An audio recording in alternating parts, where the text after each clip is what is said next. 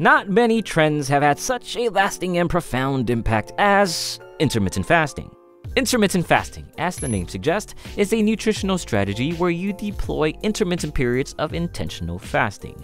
The length of fasting and eating windows can vary. Some people prescribe to rotating windows of 24-hour fasting and 24-hour eating, aka alternate day fasting. Some prefer a 5-2 schedule, where 2 days of the week is dedicated to fasting and 5 to eating.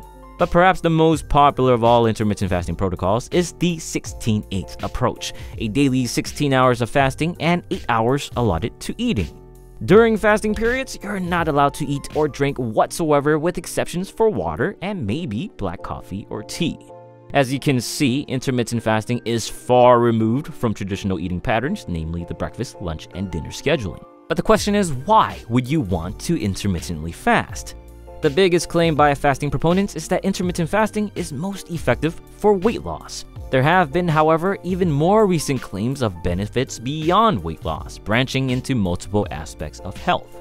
But has intermittent fasting actually shown within research to provide these advantages, or any advantage? Or are the advocates simply peddling another weight loss fad?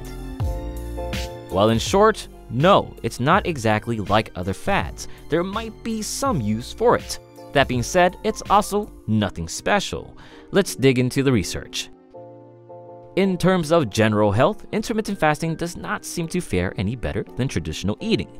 In a 2011 study, an intermittent energy restricted intervention, i.e. intermittent fasting, yielded similar results in multiple health markers compared to continuous energy restriction, aka regular eating patterns with a calorie deficit. Both showed improvements in health markers for insulin resistance, total cholesterol, lipids, inflammation, and blood pressure, but neither had an advantage over the other. An older 2003 study reflected similar findings, particularly in the case of lipids and fasting insulin. Fasting or not, they concluded that the most important factors are eating fewer calories and getting professional health support. Not too surprising. Now on to the big fish, weight loss. One of the most extensive research on this matter is a 2015 systematic review, where investigators examined 40 studies on fasting, continuous calorie restriction, or a comparison of the two. When taking all this data into consideration, they found that fasting was no better for losing weight than continuous calorie restriction. On top of that, they found lean body mass, fat mass, and waist-to-hip measurements were also similar between fasting and continuous eating trials. Thus, in a total body composition perspective, fasting showed zero advantage. Same can be said about strength adaptations, where another study paired resistance training with either fasting or continuous eating and found no difference in their results.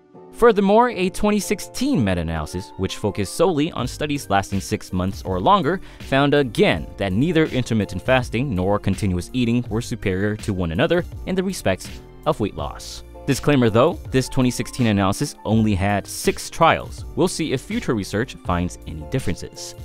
But now, taking the entirety of the current research into consideration, intermittent fasting is clearly not a magical weight loss tool. The common consensus within the findings is that the most important factor is your calorie intake. You want to lose weight? Then eat fewer calories and/or burn more. But then, why is it that intermittent fasting is not like other fads? Well, unlike other fads, with fasting, people actually get results. And that might have to do with fasting's unique capability of making it easier for people to actually eat fewer calories. After all, you're given a very limited amount of time to eat. As long as you remain strict within your eating window, it'll be pretty tough to overeat. There's also another potential benefit. For some, myself included, hunger levels are much more manageable after adapting to intermittent fasting. And luckily, this is not entirely based on anecdote. If we go back to the 2015 systematic review, we'll find 10 trials that investigated measures of appetite. Out of the 10 trials, 6 showed that intermittent fasting led to either no changes or, better yet, a decrease in appetite compared to baseline, all the while losing weight.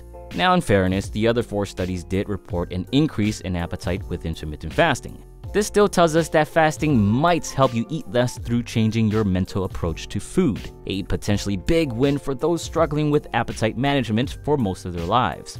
But clearly, not everyone experiences this benefit, so give it a shot and see for yourself. Now, before closing out, there's one more thing to talk about. There have been recent developments in other health factors related to intermittent fasting, notably improved biomarkers indicating potential reductions in cancer development, protection against neurodegenerative diseases, and even increasing lifespan. All of these biomarker improvements stem from the effects of a single mechanism known as autophagy. Autophagy is a cellular process where dysfunctional organelles and protein aggregates are destroyed within the cell. The material from the destruction are then reused to construct new and improved organelles or other macromolecules. This type of repairing process improves overall cellular function, which might explain the neuroprotective and anti-cancer elements. It also avoids cellular apoptosis or cell death, which supports longevity. However, autophagy is not exclusive to intermittent fasting. In fact, much of the early research on autophagy was substantiated through, funny enough, calorie restriction. That's right, restricting calories can induce autophagy. Even high-intensity endurance training has shown to increase autophagy, as well as coffee. Also, keep in mind that many of the findings from fasting were done in mice and have yet to be consistently replicated in human trials. The few trials we have seen suggest that elevated autophagy requires 4 to 5 days of fasting, which isn't exactly something many people would want to do. But the same can be said about staying in long-term calorie deficits. For now, waiting for more research on autophagy to unravel is probably best, and that's before even considering best practices for optimizing it. Nonetheless, it sure is fascinating, and it'll be interesting to see how things develop. And that's about it. Now, what's better, intermittent fasting or traditional eating? As far as we currently can say, both seem to do the trick just fine. Both exert similar health benefits and similar weight management. In the end, choose the diet schedule that works for you, the one you can stick to the best, the one you enjoy doing the most, and of course, the one where you personally can achieve the best results.